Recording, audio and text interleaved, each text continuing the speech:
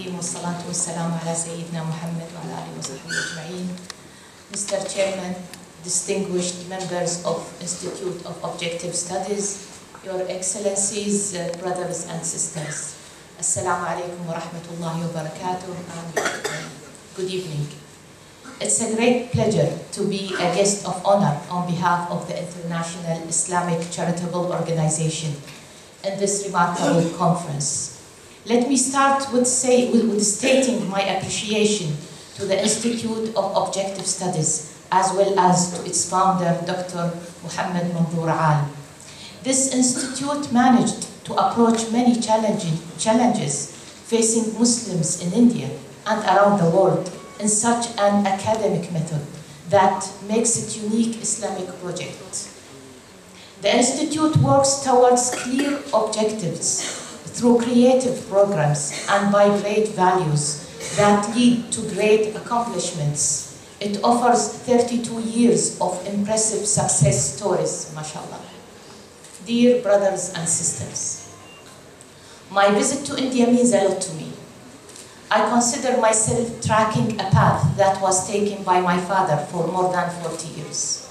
Sayyid Yusuf al-Rifai, who is my father, is a scholar and spiritual leader like many of you here. He has visited this beautiful country and interacted with its cultural and intellectual developments in the realm of Muslim activism.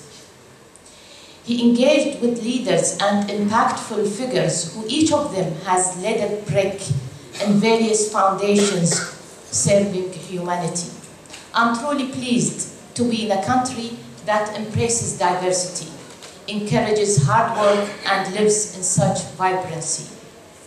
As for the International Islamic Charitable Organization, IICO, that I'm representing today, and which Dr. Muhammad Manzoor Al is a member of its board of directors, it's one of the most prominent humanitarian institutions in the Muslim world.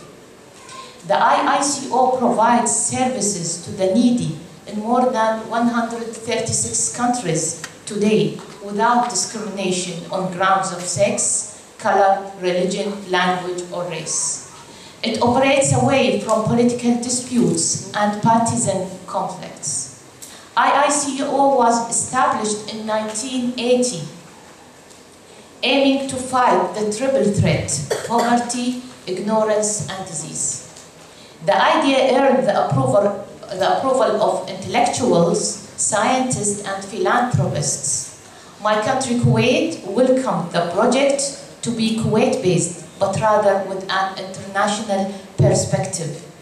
With nearly 160 founding members come from all over the world.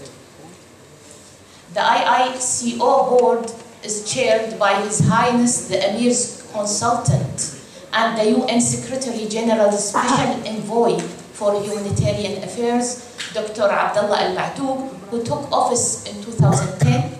Under his leadership, the organization appeared on international humanitarian landscape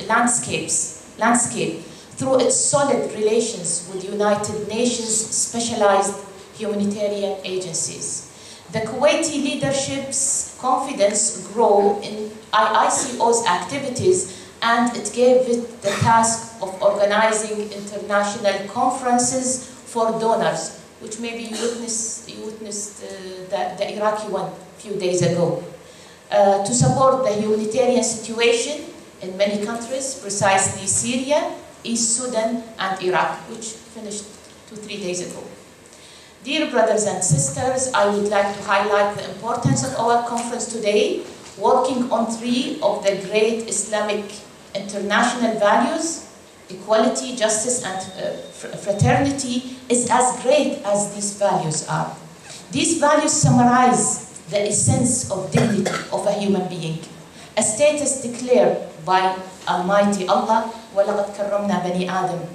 Moreover, these values are the core of political and social stability. They are the weight balance that Almighty Allah has placed on earth, as described by al-ulama. On the other hand, despite the critical importance of such values, little light has been shed on them in such matter as this conference.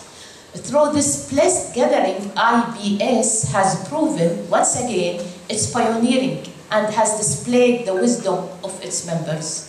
May Allah be pleased with Hadrat Ali bin Abi Talib, Karramallah wajhahu, who said, Allah's creations are either your brothers in Islam or your partners in humanity. This cause has echoed in the numerous messages of peace here in India, delivered by leaders from different faiths. The heritage of these leaders has been left for you to build upon. I wish the conference all success and fruitful preparation. Wassalamu alaikum wa rahmatullahi wa barakatuh.